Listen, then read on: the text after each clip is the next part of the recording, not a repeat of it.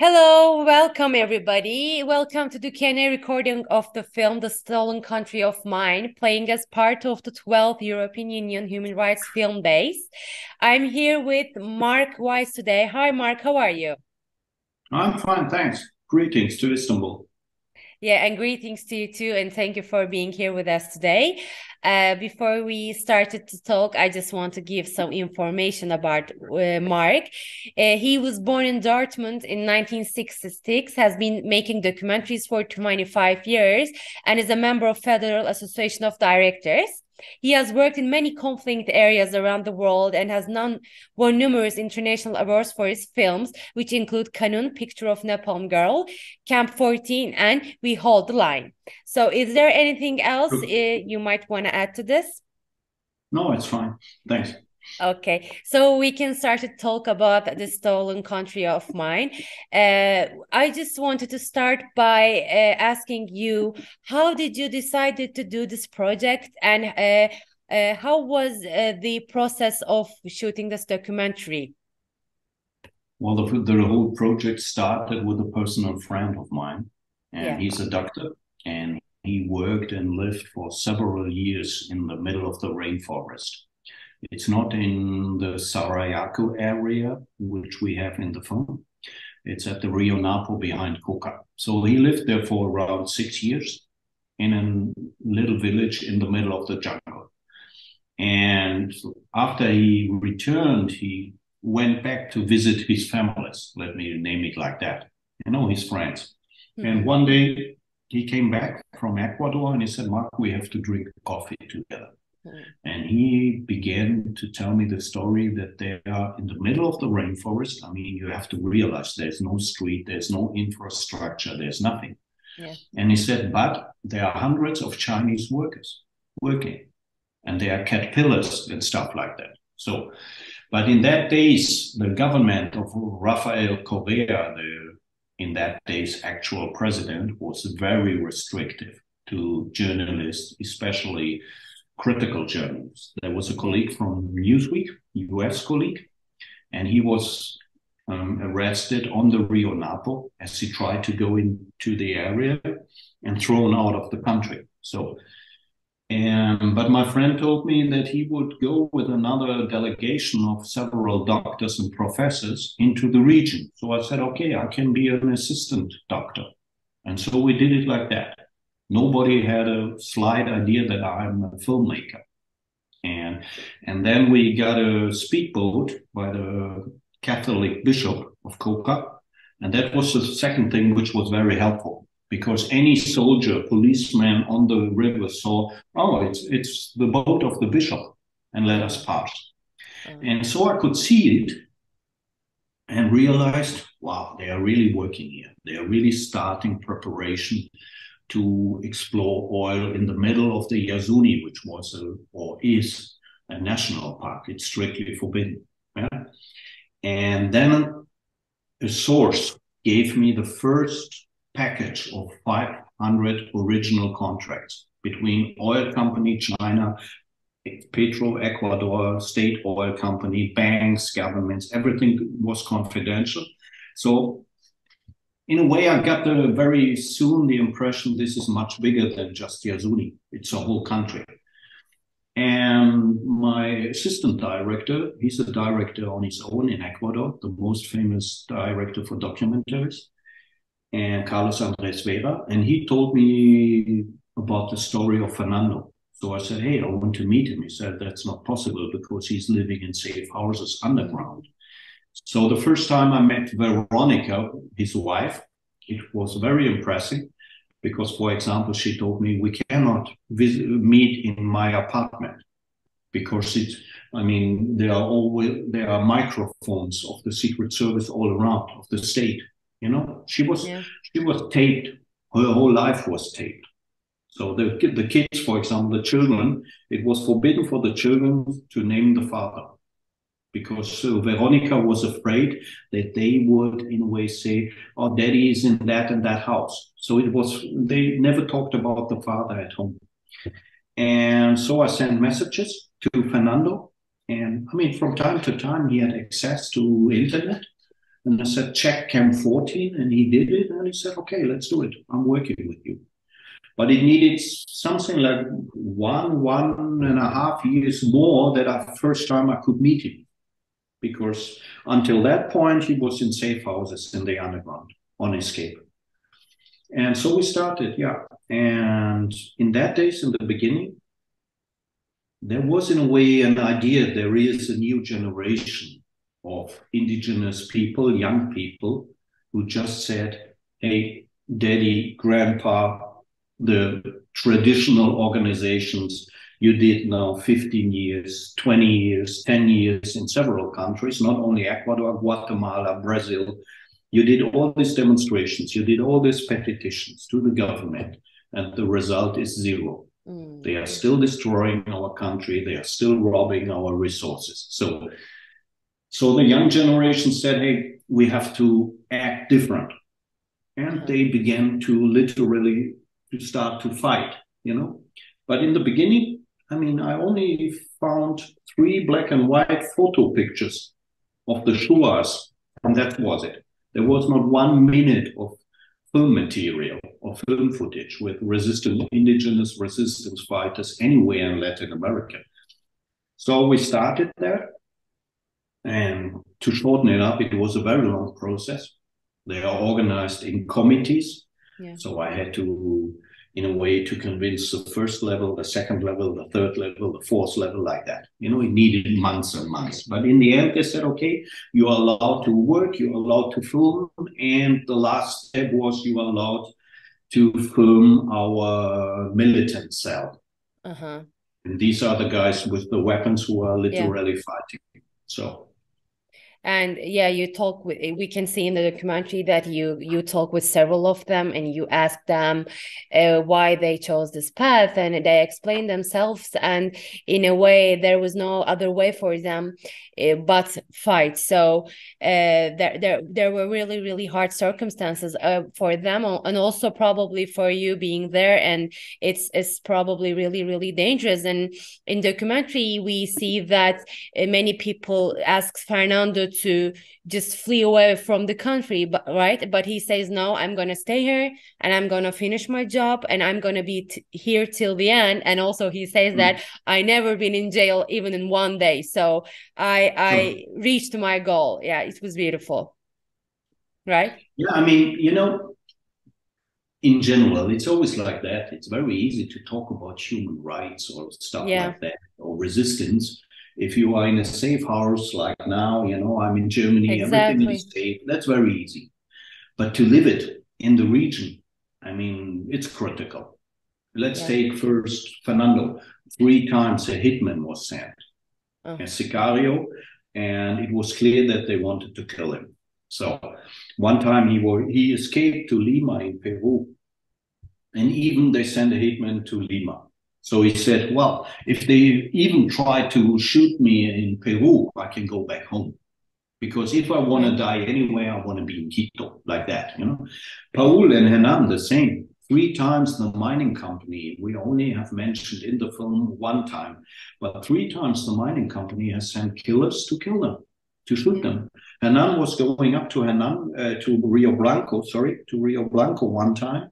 And all windows of his car were destroyed because they were shooting him, But Hernan is a fighter. He researched who was it and grabbed them. Yeah. He grabbed the killers and made them clear, hey, you are not doing with me. But, I mean, for them, very critical. And I've seen couples where the children, 2 girls, they were something like 6 and 8 years old. And the couple was discussing, okay, we are 2 persons, we are 2 parents. One of us can go into the resistance, but he or she might be killed. So the other one has to stay at home. And it was very interesting. The woman was going into the resistance and the man was staying home, Yeah. And unfortunately, in that moment, I had no camera because it was a beautiful scene, in front of the kids, how they were discussing it. And they said, yeah, and I mean, this passion, how they are saying we are willing to pay the price, and they mean it, Yeah, exactly. And that brings, brings you in a way back to the attitude of the people to nature. It's totally different from our attitude and our view. I never would say I have lived with them for months over these last 4 years where we produced the documentary, but I never would say I really have understood them. No, I started to learn, it's totally different. It's different, and on a metaphorical level, I would say we have a father and a mother, fine, and that's it. For them, it's like that. They have a father, a mother, and the nature. It's the same level for them. It has the same worth. It's important like a father or a mother, It's totally different from our attitude in Europe to nature. And so they are really upset, clear. I mean, if you try to imagine somebody is coming and try to kill your father or mother, you would resist too, And in a way, they are doing that. But I really appreciated their passion. And it was a little bit like watching the very young Che Guevara working and fighting.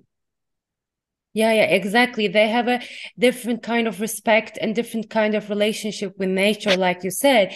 And like you said before, it's really easy for us to talk from our secure homes, but there is a different kind of reality out there, and they're facing that reality. And that was why it affected me so much. Fernando is saying that he will stay there no matter what happens, even though there are so many dangerous threats out there. They chose to stay there and just chose to fight for their home. Yeah, so, in Fernando's case, I mean, there was a scene and situation. It was heartbreaking. I mean, he went to US. Barack Obama was president, and he gave him political asylum. He learned his case and directly said, "Okay, this guy has asylum. He can live in US." And there was a big news company who offered him a job. So his wife, Veronica, they met the first time since around 10 months on the airport in Bogota, Colombia. And that was the first time that Fernando has seen his kids again for 10 months. He never had seen them for 10 months. And Veronica told him, "Hey, come on, let's go. Let's go to US. You have a great job offer. We can live there. We are safe, But he refused. He said, "No, I'm going back. I have to finish something. And my friends are there, and they will be arrested. So I'm going back." And off camera, Veronica told me later, I learned in that moment that the love of my man for his mission is bigger than for me or the family, because that was more important to him. But it's very easy to, as I said in the beginning, it's very easy to talk about it, but to live it, to know when you are really in life danger. And, sometimes I make now a lot of Q&As on international festivals or here screenings in Germany. On every second screening, there's coming the question, "Hey, Marc, this is dangerous. Why you are doing it?" and stuff like that, And I always like to answer, "Hey guys, let me point out one thing very clear. For us, it's a danger of the moment. For them, it's a danger all the time. I can go out, I can go back. I have to return. You can escape. There's always a way for you. I can always escape. It's too dangerous. I'm going out. For them, no. I mean, their land is poisoned by uranium because they did in Rio Blanco, they extracted uranium, which is strictly forbidden by the constitution of Ecuador, strictly forbidden, but they did it. So they are in that. And for Fernando now, there is a development. In the last election, he was elected as a member of parliament. He's a politician now and chief of the Commission Against Corruption and stuff like that. So, but for them, Rio Blanco, nothing has changed, nothing. Yeah. And I just wanted to ask you, I just want to recap for people who haven't seen the documentary yet. We can say that we talked about President Moreno, which is also his laws are called Correism. And there is a relationship with China and Ecuador that unfortunately Ecuador is almost like a colony of China before all this. And they were giving all kinds of incentives to China. They were mining, the contamination of water, environments. They were taking oil. They were changing the infrastructure. There were lots of concessions given to China. And Fernando was the one, right, who get all the papers, all the files, and who showed the people what's going on, what's really going on out there. So I just wanted to ask you, you made a documentary about this process. Do you think that this documentary, in a way, internationally, can change things, can make an impact? I'm not talking about Ecuador right now. I'm talking about internationally, other countries' point of view. I mean, when you talk with other people, what was your idea about their behavior, they respond to this situation? Well, of course, there is an impact, yes. Yeah. Will it change the situation? No. Yeah. I mean, of course not. I mean, we are talking about China. China is a superpower. You know, one film is changing nothing. But I always like the metaphorical picture of 1,000 or 1 million pieces you need for the change. Exactly. And the film is just one piece, nothing more. And so you need the others. But I mean, it's important. I mean, it's important because first for Ecuador, when I was traveling in Ecuador alone and when I was moving alone in Quito, taxi drivers, cab drivers, restaurant people, bar people, coffee people, and I was talking to them and they had no slight idea that these Chinese connections, these Chinese contracts were existing, you know? Yeah. For other countries, it's important for the people to see it, you know? That they are able to be critical against their own government before they are starting this, you know? So, and even on published level or media level, there are now others like Arte France coming and they ask me, hey, can you do a second documentary where you in a way show the influence of China worldwide, not just only Ecuador and stuff like that. So it's important because, you know, you have vulnerable countries like Greece after the 2008 bank crash. I mean, they rushed in, but don't take me wrong, you have rich countries too. Canada, Australia, Germany, China is in.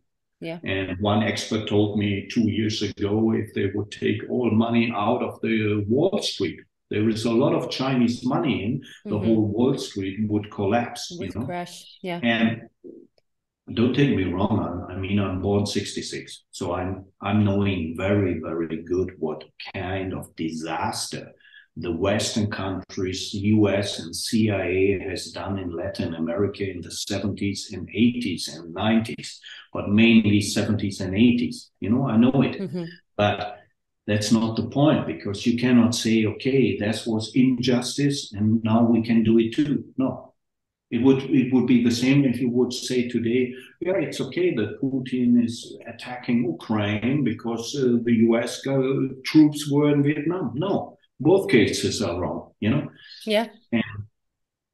But it's complicated because to leave a little bit the topic of the film, you have other topics like global warming or the corona pandemic, where you see you have to talk with each other, the whole world.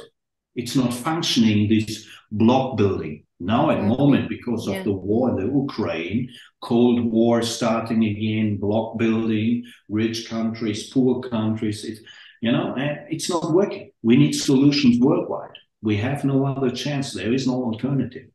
Exactly. We have to be in fact globally. We have to be talking with each other globally. Like you said, we cannot go by the rule is everybody by themselves because it won't work. And that's why I asked that. I mean, of course, maybe documentaries won't immediately change everything, but they are in a way for us to talk about these problems and maybe giving people some ideas, especially the young generation, I guess, are really, really affected by all these documentaries and all the things that we're talking right now because they're growing by knowing all the world's problems because there's also social media right now and they're able to reach out to many things going around the world. So I think it's really important what you're doing. And yeah, and I mhm. mean, you know what? The actions and the reaction has to come by the people. Because Yeah, if you take this Corona pandemic, and if I check the behavior of the governments, it was absolute disaster and ridiculous. I unfortunately, have yes. I have the proof with Corona. You have the proof that it spread worldwide. Yeah, That this we are only one country or bloc is not functioning. So yeah, and then you have the medicine against it, the vaccine. And what did the rich countries? What have they done? They said it's for us, and Africa and the others are not interesting. We give them some, the rest. It's yeah, absolutely ridiculous, because then you have another virus from Africa, another variant virus, and it's spreading back. And so I really think it has to come of the population of the people. yeah, Especially, of definitely. course, like always, young generations. Yes, I totally agree. Yeah, and what you did, and also in Ecuador, and what Fernando did also, I think a great example of that, by becoming all together and in a way opening a path for a big change. And I also wanted to ask, so can you tell us, the audience who doesn't really know about this subject, what happened later on? I mean, what happened? Fernando was able to reach his goal, right? So the Well, government I mean, changed. Can you give yeah, information about that? the government changed, Yeah. yes, but the problem is, I give you an example. The name of the new president is Guillermo Lasso, Mm-hmm. and my assistant director is a close friend of him. So, as I arranged a meeting with Lasso, and I asked him, "Hey, is there a chance to make a second movie? How you try to clean up the country of the Chinese contracts, because Yeah. you are the new president?" Mm-hmm. And he said, "No, no way." He was very open, very direct in that. He said, "No way." And then his answer was, "Because I need the Chinese money." Of course, yeah. So even the new government, I mean, the whole country is like handcuffed. Yeah. It's very complicated, because the structure of these debts, the structure of the contracts, it's like a snowball getting bigger and bigger and bigger. But Yeah. the debts are growing and growing and growing because of the conditions. And so, I mean, they are in it. And I mean, the contracts are valid until, we said in the film, until 2024. But they have signed more contracts after we finished the film. So I guess today it's until 35, 36, 40, something like that. You have real no big chance. There are small chances, but that would mean that you have other investors. There is only the chance for Western investors, but then China has to agree, and they will never agree. They would Full never, stop. yeah. They will Yeah. not agree. You have it. I'm now editing the new movie. It's about Venezuela, and it's by chance that are two Latin American countries. It's not that I'm focused on Latin America, but because you have the democracy is just destroyed in Venezuela. And so we went into one favela, barrio, poor neighborhood, and filmed there 1 year. And it's the same situation.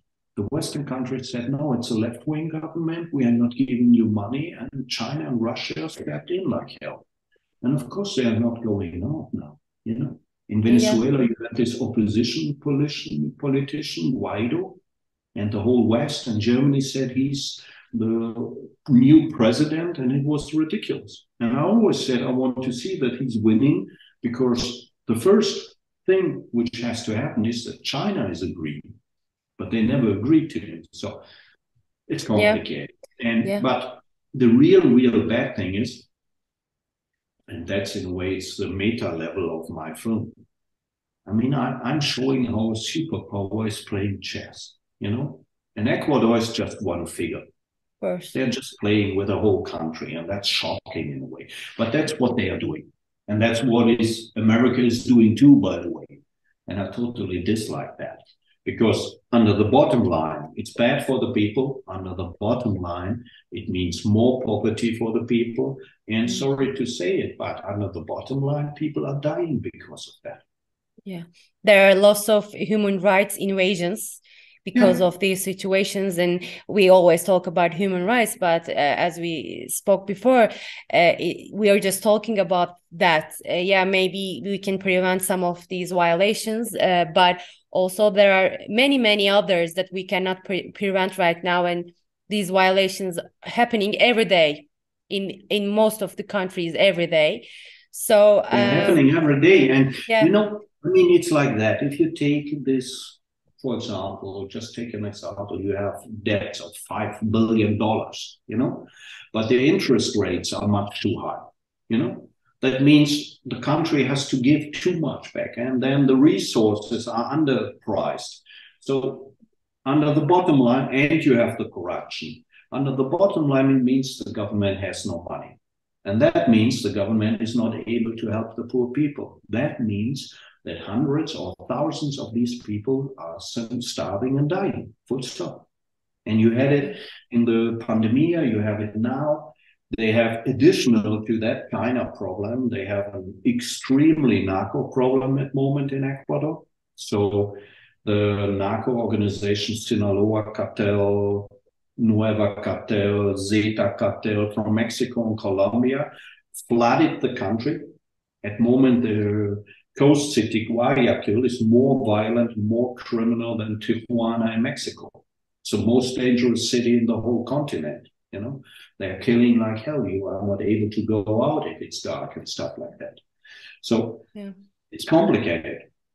Yeah, it's really complicated, and these issues are not really possible to just solve in one day. It would take years and years of planning, and really there should be willing to do that. And also, like you said, there are lots of economical and political aspects. So, but even though people like you and people like Fernando are trying to tell the world something, and I think it counts, and it's really important. So also this interview was really interesting for me, because we talked about a lot of things, not just a film, and I think it was really precious. So thank you so much for being here with us today, Marc.